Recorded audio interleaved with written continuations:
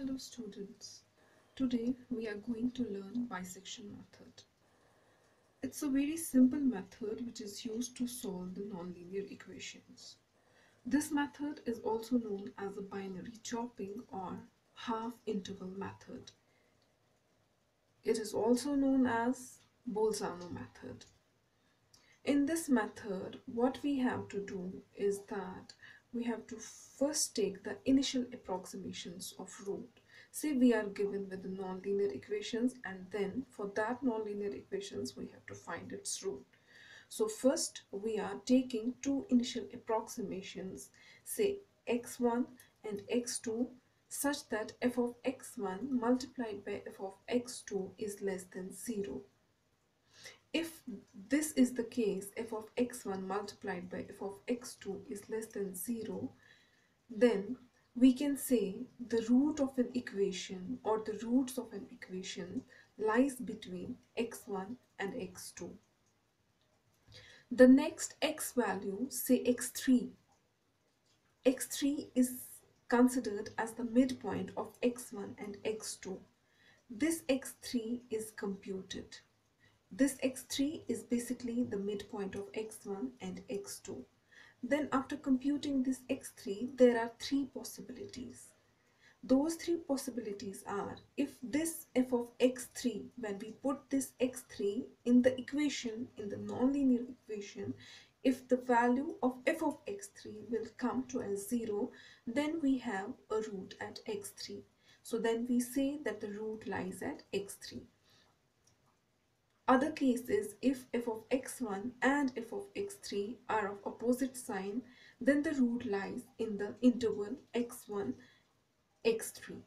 Thus, x2 is replaced by x3.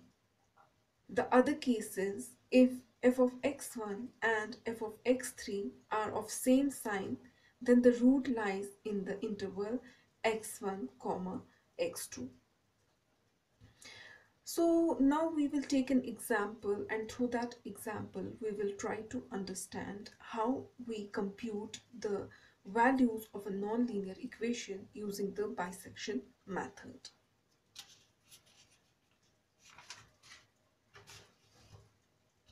Let's take an example. We have an example here where we are given that one of the root of a nonlinear equation x cubed minus 4x minus 9 is equal to 0 lies between 2.625 and 2.75.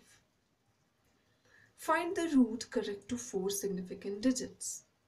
So it means we are given with an equation and we are given with two values where we have been given 2.62 and 2.75. So these are the two values and this is our equation for which we have to calculate the root. And we have to calculate it up to the 4 significant digits. So what we do is we will first start with x1. What is the value of x1 here? We have x1 as 2.625 and the value of x2 is 2.75. So we first of all put the value of x1 2.625 in f of x. What is f of x? F of x is our given function. Our given function is x cubed minus 4x minus 9.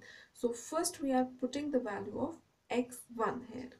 So this x1 will be equal to, f of x1 will be equal to 2.625. We are putting the x1 value in this equation. So it will be 2.625 raised to the power 3 minus 4. What is the value of x? 2.625. So this 2.625 minus 9. That will be equal to, if you will calculate this, it will be equivalent to minus 1.4121. Similarly, you have to calculate for f of x2. For f of x2, what is the value of f of x2? It is 2.75 as it is given in an equation. So 2.75 whole raised power 3 minus 4 multiplied by 2.75 minus 9 is equal to 2.7969. That is, if you are calculating the whole term, it will come as 0.7969. Then we have to calculate x3. What is the value of x3? x3 is equal to x1 plus x2 divided by 2. x1 we are given with 2.625 and x2 is 2.75 whole divided by 2. When we calculate this, it comes as 2.6875. Now we have to calculate f of x3. As we get the value of f of x3 as 2.687, we will put this value in f of x. We will put this value in the equation which is given.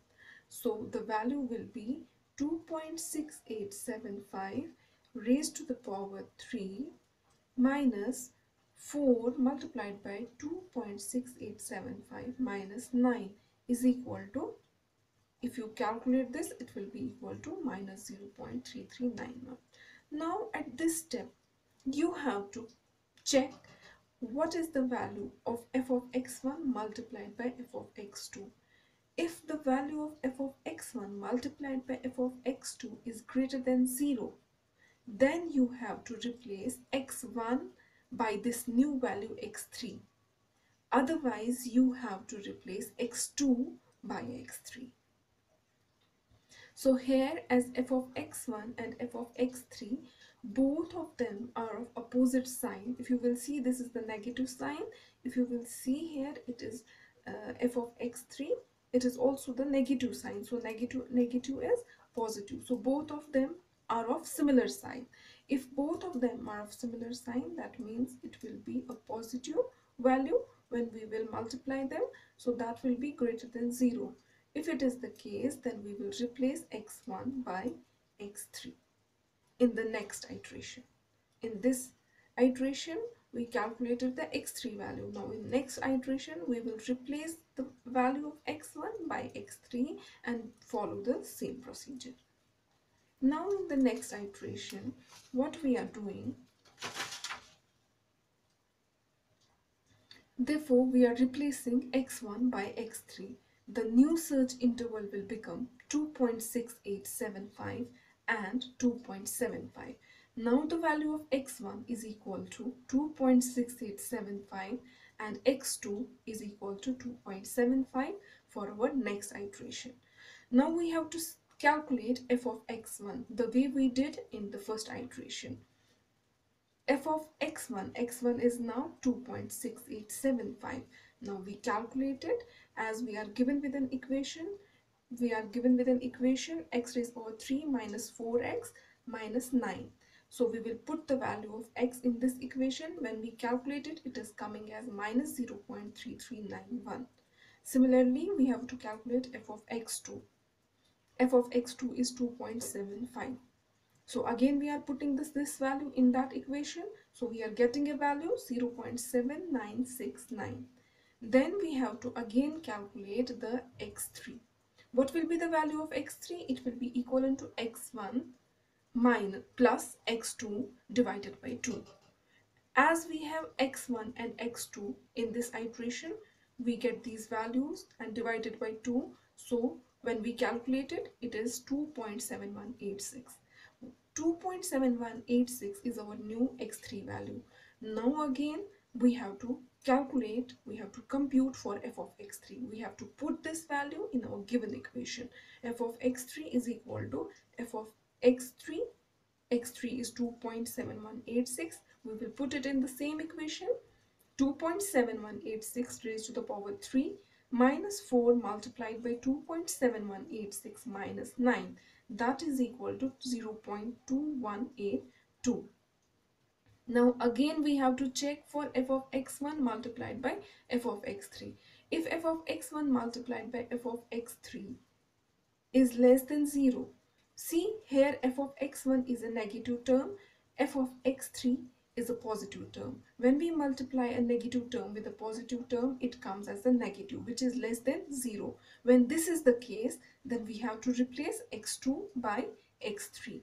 Then the new search interval for the next iteration will become 2.6875 as it was there and 2.7186.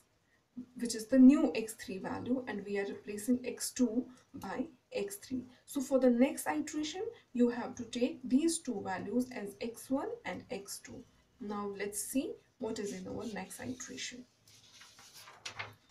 Similarly, in our next iteration, when you are doing it for the iteration number 3, it is again f of x1, you have 2.6875. So you are calculating it for f of x1. You are calculating now again it for f of x2. Then you are calculating x3 in the same manner you did in the previous iterations. Here we have x3 is equal to x1 plus x2 divided by 2. The new x3 value is 2.7031. When you get this value, you again put this in the given equation. Now we have to calculate f of x3. When we are calculating f of x3, it is coming as negative term, minus 0.0618. Now again we have to check whether f of x1 multiplied by f of x3 is greater than 0.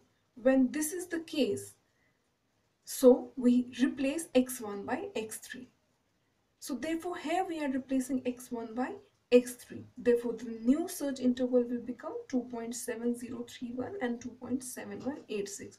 So in our next iteration, that means in our iteration 4, the new interval will be 2.7031 and 2.786. Again you have to do the same thing. You have to here calculate the value of x3, and when you are getting the value of x3, you have to compute it for f of x3. Then you have to again check whether f of x1 multiplied by f of x3 is less than 0. If this is the case, then you have to replace x2 by x3. When you are replacing x2 by x3, you get the new search interval. Then your new search interval will become x1 will be the same value 2.7031, but you are replacing the value of x2 by x3, the new value which you are getting here. So your new interval will be 2.7031 and 2.7109. Then for iteration 5. In iteration 5, what you have? You are having x1 as this value and x2 as this value. Again you have to follow the same procedure. For you have to calculate f of x1, you have to calculate f of x2. Then again you have to calculate x3 as x1 plus x2 divided by 2. And then after getting x3, you have to calculate. So x3 will be equal to 2.7031 plus 2.7109 divided by 2, which will be equal to 2.707. Now we have to compute f of x3. F of x3 will be equal to f of 2.707. That will be equal to 2.707 raised to the power 3 minus 4 multiplied by 2.707 minus 9. When we solve this, it will be equal to 0.0085. Then again, we have to check for f of x1 multiplied by f of x3. We can see here f of x1 multiplied by f of x3 is less than 0, because f of x1, the value of f of x1 is negative, and the value of f of x3 is also negative. Now it will come to as less than 0. Therefore we replace x2 by x3. Similarly, in the next iteration, iteration 6, we have replaced it now x2 by x3. Therefore, for iteration 6, we will be having x1 is equal to 2.7031 and x2 is equal to 2.707. So we will solve it again in the same manner, and we will again calculate the x3 value. Then again, after solving this iteration, we will get that f of x1 multiplied by f of x3 will be greater than 0. So in this iteration, x1 will be replaced by x2. So for the next iteration, we will be having the values of x1 as 2.7051 and value of x2 as 2.707. Then in iteration 7, we will again compute the same thing. But when we will calculate the values in iteration 7, we will get the value of x3 is equal to 2.7061. If you will see that in the previous iteration we were having the value of x3 as 2.705, and in this iteration the value of x3 is 2.706, and we were having in the question it was given that we have to check it for the four significant digit. If you will see in this iteration the values 2.70 and the value 2.70 are same, that means we are getting the same value for the next iteration. Now again when we will solve it for the iteration 7, we will replace x1 by x3 and we will move on to the iteration 8. We will do iteration 8 in the same way as we did the previous iterations.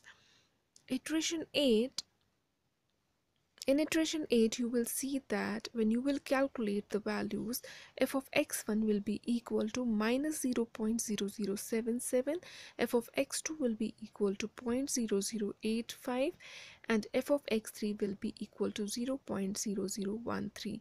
If you will check here x3, we are getting the same value of x3 which we get in the previous iteration. In the previous iteration, iteration 7, we got the value 2.706 for x3. Here also we are getting the value of x3 as 2.706. That means for the four significant digits the value is same. For then when we will see for f of x1 multiplied by f of x3, this will be less than 0. Therefore in this we have to replace x2 by x3 for the next iteration. Therefore in next iteration our x1 will be equal to 2.7061, that will be the iteration 9, and value of x2 will be equal to 2.7066. When you will solve it, you will again see the value of x3 will come same up to the four significant digits. See here again we are getting the value of x3 as 2.706, which is same as the value which we got in the previous equation, 2.706. When you will see after solving for iterations, if x3 does not change in the next iterations, you have to stop here, and this x3 will be the root of your equation. Now if you will see from the for the previous three iterations the value of x3 remained same. Therefore we say that x is equal to 2.706 as the desired solution, which is correct to four significant digits. Thank you.